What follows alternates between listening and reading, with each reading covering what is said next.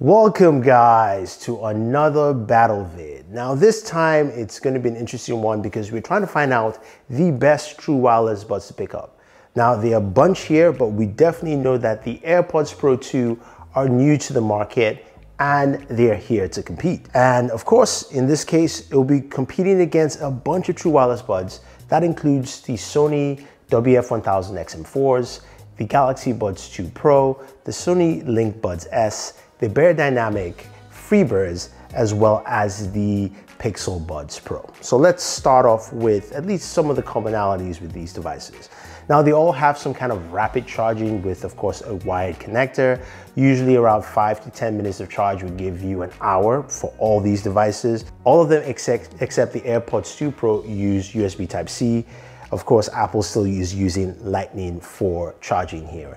Now in terms of wireless charging, all except the Link Buds S have wireless charging. That's a bit of a bummer there, but also it's in slightly different price category. Now, in terms of cases and design, which is the smallest, most comfortable, I'll have to lean with both the AirPods Pro 2 and the Link Buds S in terms of the cases. They're smaller, more compact. The AirPods Pro 2 is a little bit slimmer, but those are the smaller cases. Now, when it comes to design of each of the buds themselves, of course, they all have different designs and which are the smallest and the most comfortable in terms of fit. That easily goes to the Link Buds S. It's got a very light fit, very comfortable with them. And then going next to that actually are the Pixel Buds Pro, in my opinion. And then we have the AirPods Pro 2, which is very comfortable and light. Then the Galaxy Buds 2 Pro are coming a very close second. Then we have the two big boys here. It's either between, at the very bottom, it's either between the Booredatwork Freebirds and the XM4. They're rather large, and also they do have pretty big drivers in there for these devices. So we see how the fit is for these earbuds. What about the main categories? So let's start off, of course, with one that everybody cares about, active noise cancellation. So speaking of active noise cancellation, all these wireless buds support active noise cancellation, but who has the best? Apple has come in and said the AirPods Pro 2 have 2x the active noise cancellation from its previous model. But how does it stack here against all of them? Now, they all do have some really solid ANC, but from my, of course, research and opinion, using it in traffic, on the subway, on flights, all that jazz, I have to give the winner to the WF-1000XM4s. They have some really excellent noise cancelling. Sony does a really good job there, and it almost blocks out completely everything. Now, these are larger, so unless you get a good fit in your ear, that's where you might see some downsides. Followed by the Link Buds S. They're super light, they fit really well, have a tight fit, and excellent noise cancellation. Now you're thinking, where is Apple? Well, Apple comes in third with the AirPods Pro 2, really solid active noise cancellation, does a really good job to take the cake here. Number 4 is the Galaxy Buds 2 Pro, coming in really close, but you can hear the slight differences, especially between that and the AirPods Pro 2. Then after that are the Pixel Buds Pro, solid active noise cancellation, doesn't come up to the top tier. And finally, the Booredatwork Freebirds, which have decent noise cancellation, but nothing spectacular. So we've seen that there, and that's quite interesting. Now, what about transparency mode? Or of course, we like to call it transparency mode, because I forgot what else somebody else calls it. Anyway, with transparency mode for all these true wireless buds, there's only one king. There was one king in the past, and that king still remains, and that is the AirPods Pro 2. AirPods Pro 2's transparency mode is absolutely fantastic. It is very crisp, very clear. It allows you to listen to conversations quite clearly. It doesn't feel robotic or fake. Coming in next after that are the Galaxy Buds 2 Pro. Huge improvement from Samsung here in this category. They've done a good job in making it more finite, not as robust as Apple's. Then we have, of course, the Pixel Buds Pro, which also do a really good job with transparency. Then we have the Link Buds S, and then we also have the Booredatwork Freebirds, and finally the WXM4, which are good, but they're pretty much last gen, very robotic in sound, but good enough for your conversations. Two of these true wireless buds do have some kind of adaptive or dynamic transparency, and Apple has that as well as also Sony. Sony has it with the XM4s and the LinkBuds S. Now, when it comes to the adaptability of it, I give that edge to Sony just because Sony has a better functionality, in my opinion, from use case of using its AI functionality to track where you are, so that it changes the location if you're sitting or if you're on the subway, it knows it by geolocation, and it does a better job as opposed to Apple's, which is trying to figure out just what sounds are available in the area, and it changes with that reflection. For me, the Sony version works well with the XM4 and the LinkBuds S over, of course, the AirPods Pro 2. Okay, down to the big brass tacks. What about sound? This is where, for me, it's the most important part. It might not be for everyone, but everybody needs to know it. What about audio quality? Now, let's put it here first. Each and every one of these true wireless buds sound fantastic. They really do a good job in giving you one of the highest levels of audio quality you're looking for in true wireless buds. But I'm going to start at the very bottom, and I think which will take last place in this case, and that is the Pixel Buds Pro. I know you're thinking, whoa, Pixel's done a really good job. Well, they have, but in this category here, they do a good job, especially with the lows that come out really well. So you've got some good bass, but the mids and the highs are really close together, not as robust as I would like. And also the volume levels are not as balanced. So you do have to increase the volume more to get more of that sound, but still a good sounding true wireless bud. So I'm gonna move that to the side. Now, next up here, this is going to be an interesting one, are the Galaxy Buds 2 Pro. I put them a step above the Pixel Buds Pro. They sound really good, and you can mess around with the EQs that Samsung has within this application to find the right sound for you.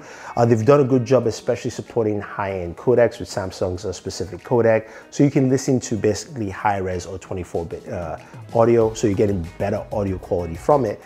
Really robust, nice, but doesn't hit the full range, especially within the full separation between your high, mids, and your lows.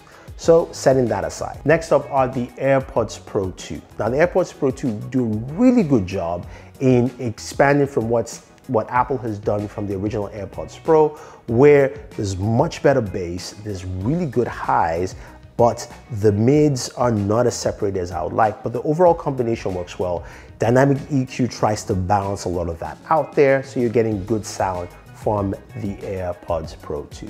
Now, after that, I go to the LinkBuds S. LinkBuds S really sounds really good, especially at its price point and what you can pick it up for right now. You've got some really good audio, great separation. You also have some really solid EQs you can play around with in the app, but I do like the separation between the highs, mids, and the lows. Now the lows or the bass is not as robust as some of the others, but it's good enough for me, and there's some really good separation with tracks.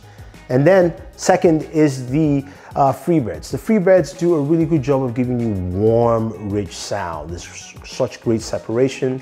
The lows come in well. So people who like that, we're gonna get some really good audio because you've got some really nice solid drivers in here. And the number one spot to me still goes to the WF-1000XM4s. Great separation all the way through. It's so warm, it's rich. It feels like someone is just singing a lullaby in your ear. Very warm sound, very rich, and great expanse. Now, when it comes to the microphones, which is another thing that's really important for having phone calls, they all have really good microphones. Some are better than others. And just to quickly run through, at the bottom are the XM4s. Then you're going to move up to the FreeBuds, where the FreeBuds have a good mic, but nothing too fantastic. And then it's actually kind of like a tie between the Pixel Buds. Then slightly above that are the Galaxy Buds 2 Pro. And then the best microphone is still from Apple with the AirPods Pro 2. Very solid, very clear. Again, the stuff they've done with the H2 chip really resonates here in terms of just voice quality and some of the noise cancellation they do for voice calls, which is actually fantastic. So now, what about battery life? When you look at all of them, Sony takes the bottom spot with battery life because the LinkBuds S are around 20 hours of battery life with the case, while the XM4s are 24 hours. Even though the XM4 does have 12 hours of individual use, which is great, but it's just 24. then followed by the FreeBirds, which come in with 30 hours of battery life, as well as also the Galaxy Buds 2 Pro and the AirPods 2 Pro, while the Pixel Buds Pro come in at 31 hours of battery life. So in terms of ANC use altogether, the Pixel Buds Pro have the longest battery life, but the AirPods 2 Pro without ANC does 36 hours with the case. So take that as you will.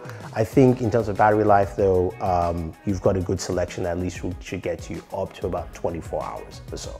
Now all the true wireless buds have extended functionality as well. Some are better than others. The Booredynamic FreeBirds have a simple app that doesn't do too much other than toggling between your active noise cancellation.